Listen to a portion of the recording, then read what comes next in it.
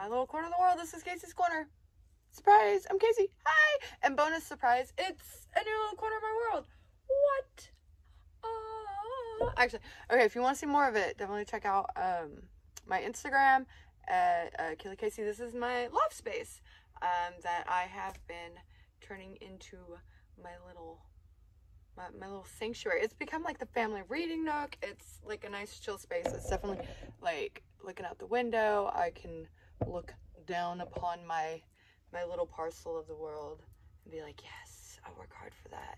And right now it is a field of like flowers and stuff because it's May. April showers have brought the May flowers. It is Beltane. Also, don't at me about the pronunciations because literally there is just no, it's whatever. This is my Texan pronunciation of the holiday. If you want a whole fun little entomology word discussion about the variations of this word, check out my Facebook at Casey's Corner. I shared something from Monumental Ireland, or just go straight to them on their Facebook page. They had a wonderful discussion they posted this morning, and I think it may be an annual thing. Anyways, I digress. Happy holidays, y'all, for the pagany folks who celebrate, and pretty much, surprise, surprise, everybody, it's some sort of holiday all over the world in so many different aspects, so many different cultures. Shocker that this happens all the time, which is why I am starting my next in my What Makes a Hedgewitch series. This is going to be my Sabbat series. Yeah, surprise, I'm 1 minute in. I'm just telling y'all, hi y'all. Yes, this is my next. I'm back with another What Makes a Hedgewitch video. And it's a new special. It's the start of my Sabbat series, which, you know, is part of why I'm out here. I'm excited to talk about this one to start off with it, because one, what is a hedgewitch like me doing celebrating organized religions, Sabbat holidays, like Wicca, like what?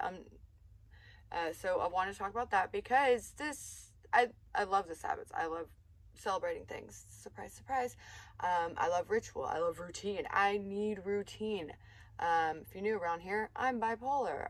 Bipolar 2, and routine is a significant part of my mental health, plan.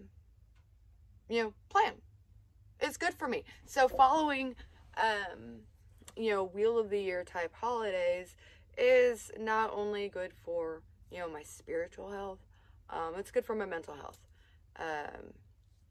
I started doing this about 10 years ago or so. That was about when I was, a little more than that, but around the same time when I started practicing more out and open, was when I was also, really applying the, things I learned through either cognitive behavioral therapy or through my continued education, because I was uninsured. I had a limited supply of therapy, but continuing education, I have learned a lot of things as well.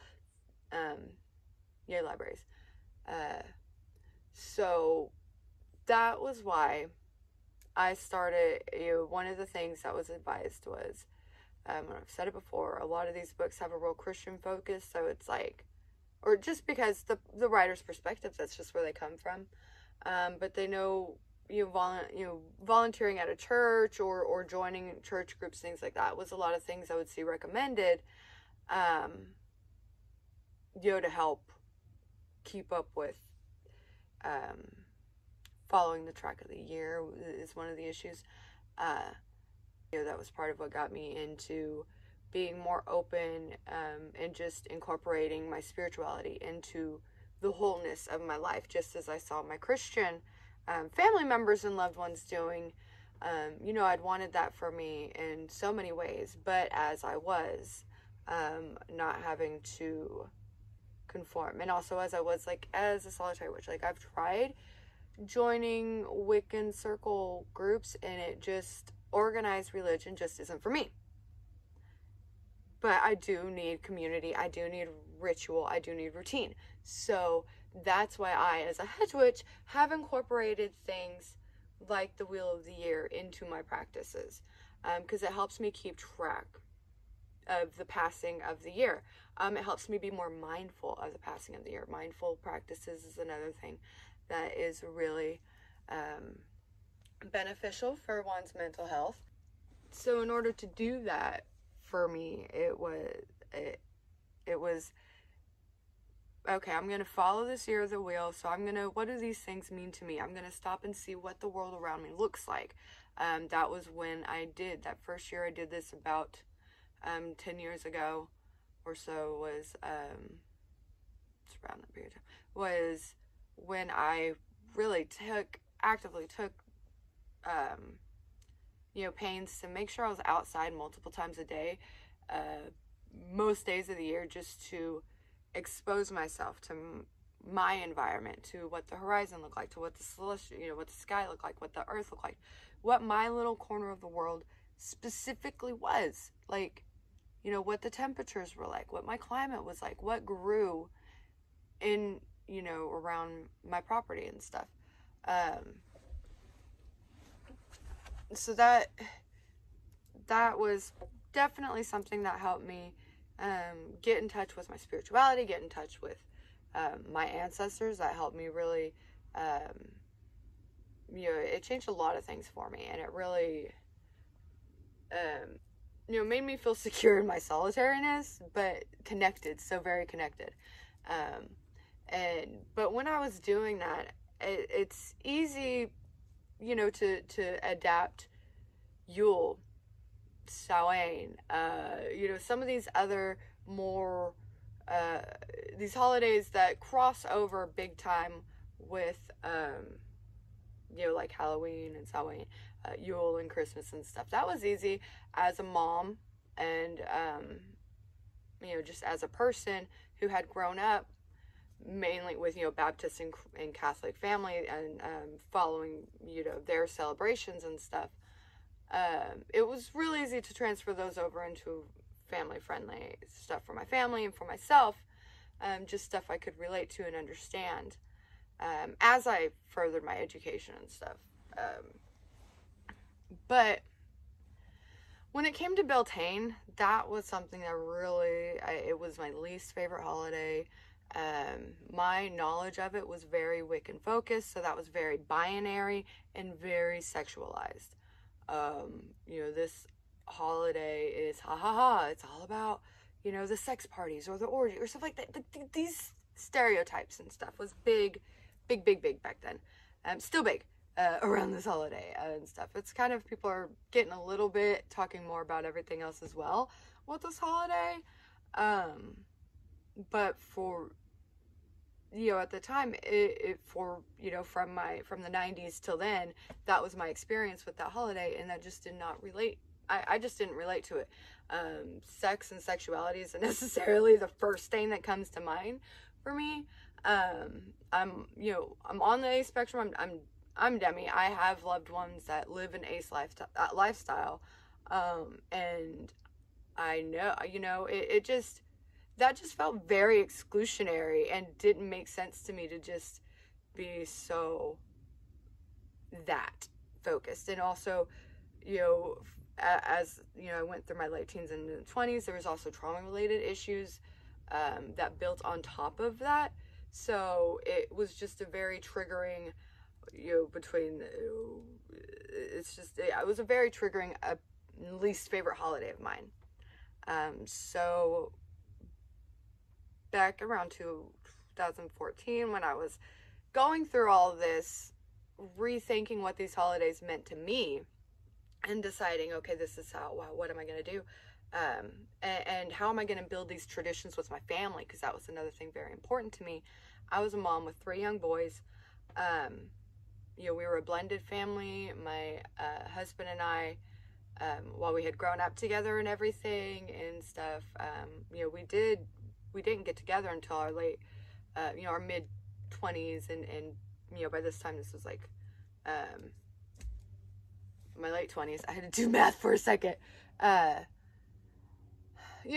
I was figuring out what traditions our family was going to have as a blended family and as a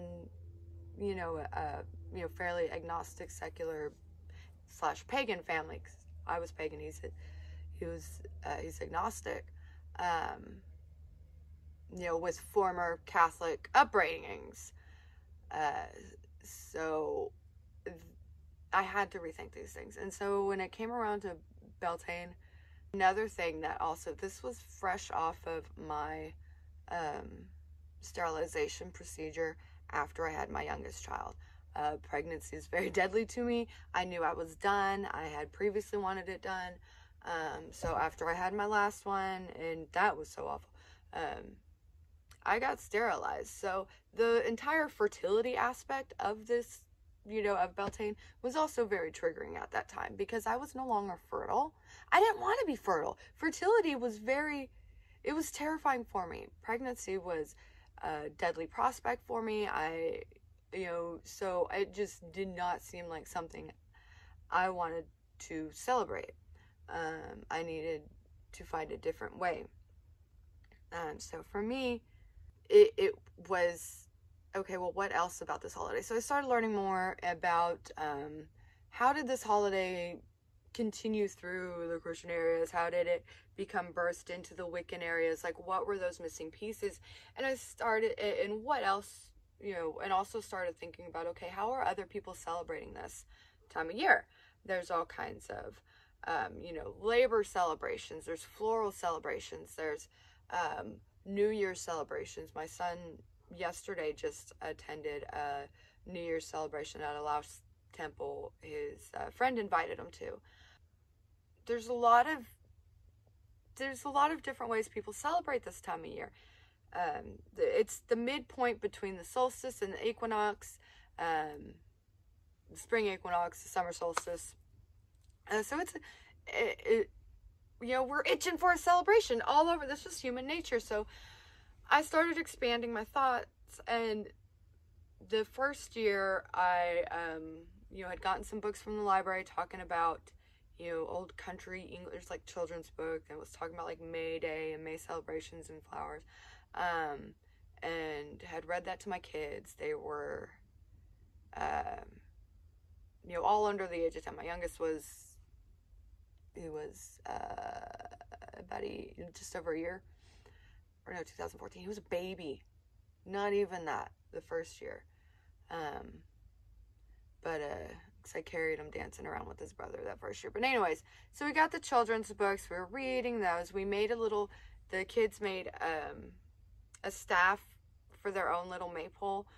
It was just like, a branch and stuff that had fallen down or whatever, that I'd saved for a walking stick. And they used streamers, the paper streamers, tied 3 of those on there, shoved it in the mud. We had a picnic dinner out by the fire that night, had a fire, and danced around singing, they wrapped it up singing, what did we sing, like Ring Around the Rosie or something, some fun kid song, and they laughed, and they had a great time. I was just looking back at those pictures this morning. I'll probably pop some in as I'm discussing this, and that became like one of the kids' favorite traditions. Oh, that year they also, the boys also picked flowers for me. And that was another thing we discussed was, the sacredness of harvesting, special plants and things, and how it's important to, be mindful, to be courteous, to ask and show appreciation and stuff. And so, that was the first year my middle son, he was so happy. I remember him, asking the plants and then like replying back, giving them their little voice, like, yes, it's okay, and stuff, and getting them. And they decorated my hair with flowers that night. And so in the previous year, they made flower crowns, and eventually they aged out of that. And, but for year after year, that became our favorite family holiday, where we built a permanent maypole in the back. It became our statement as a blended family, like, we're bound together. When we're wrapping up these ribbons, we began hanging ribbons. My husband joined in, and it became definitely a symbol of like, we're making our own traditions as a blended family. and we may not all be, you know, blood may not bind us all, but we are bound by choice, and we are bound by love and our commitment to one another. Oh, okay, I'm back. I'm okay. It's just, like I said, this is my favorite holiday. It means a lot to me. And so for a long time, that was how we celebrated Beltane. We celebrated the family. We celebrated our community. We would, you know, as the kids got older, this previous year we went to Scarborough Fair as a family, and they had, you know, saw the maypole dance there and stuff, and you know, my mom was down for that weekend. My oldest came down for a visit, and he got his first kit. He got some armor and stuff. You know, and it is just occurring to me, like, that is how we are adapting and celebrating. Because as my oldest has moved out, it is, you know, we're going through another period of time. Okay, what do these traditions mean to us? As we aren't all always able to get together on these special days, or, you know, life just happens. And that was another important thing to me, was I realized, you know, because early on, those first few years, it was this day, the day of. And then I started realizing, like, okay, there's a little leeway with these holidays. Not everybody had, like, this Gregorian calendar we live on now, you know, forever and ever. People went by this movement of the stars and what they saw in the environment around them. So we started, you know, there's a little flex in this. Like, we've got today's is a fixed holiday. There's also astronomical, you know, Beltane. That's the actual midday date. That's like Friday this year. You know, that date flexes between how far it is from the fixed date to, excuse me, by the way, to the astronomical date, you know, where you know, in relation to, you know, the equinox and solstice. I'm redundant, sorry. So we have these flexibilities that allowed me not to be so hard on myself once I started realizing that, first of all, because you put a lot of pressure and a lot of anxiety on yourself trying to fit a family life and a busy two different work schedules, everything into these fixed days. So one, it's just a big ease to realize, oh, that's right, that we can be a bit more flexible with these things. That's okay, for a lot of different reasons.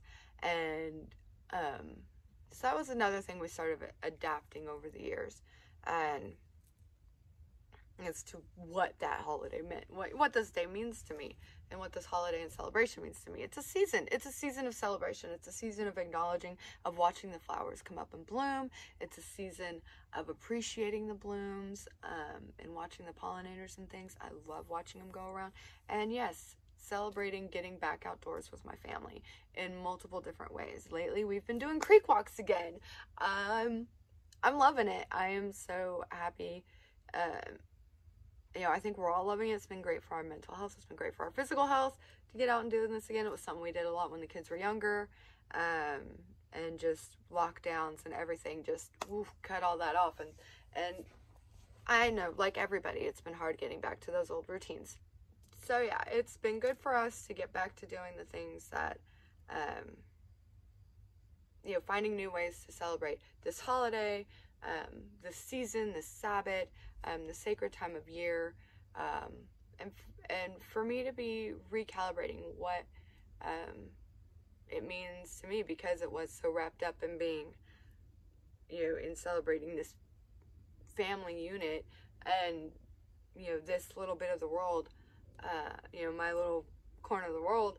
I definitely, you know, and in this past couple of years, it's really shook that up as my son, you know, oldest son moved out. My next one, he give him a year, he'll be on the way out.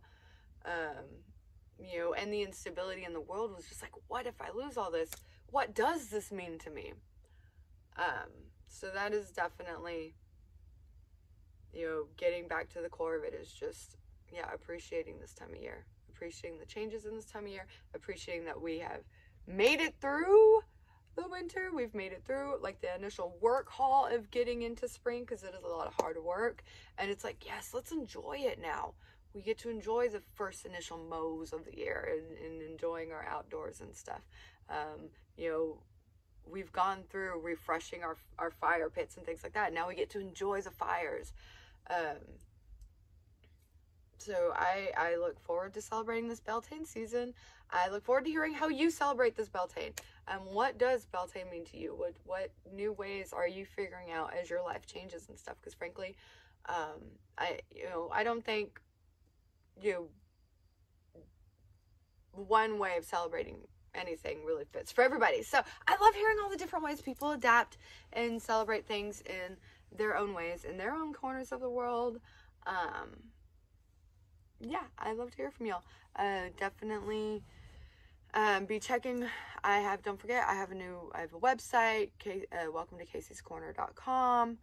And you can find all my stuff there. You can find links to my Ko-fi. Thank you so much to my Ko-fi supporters. On that note, I do want to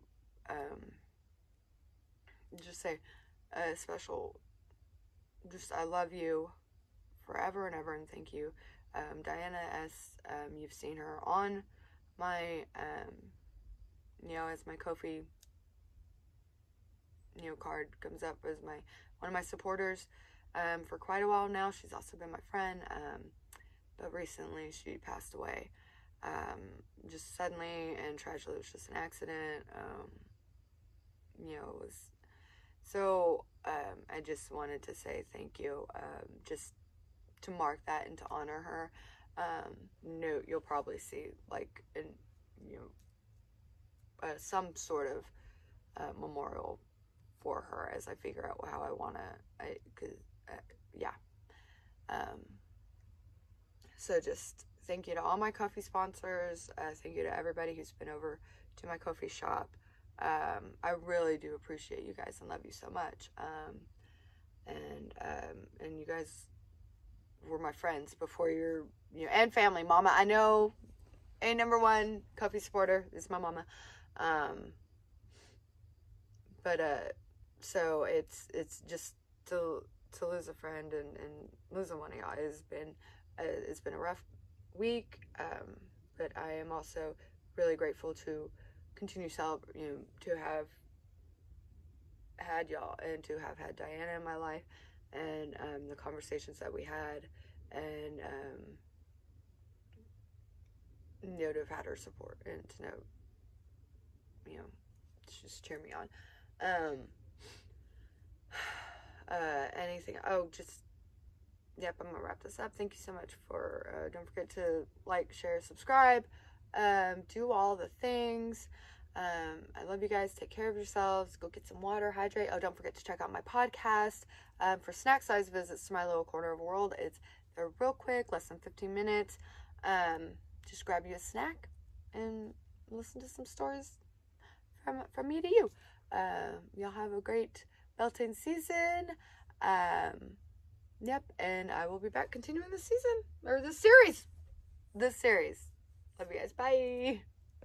You can follow me at facebook.com/Casey's Corner, or on Instagram at KillyCasey, or on coffee.com/Casey's Corner. Want to support my work? Now you can buy me a cuppa over on Ko-fi.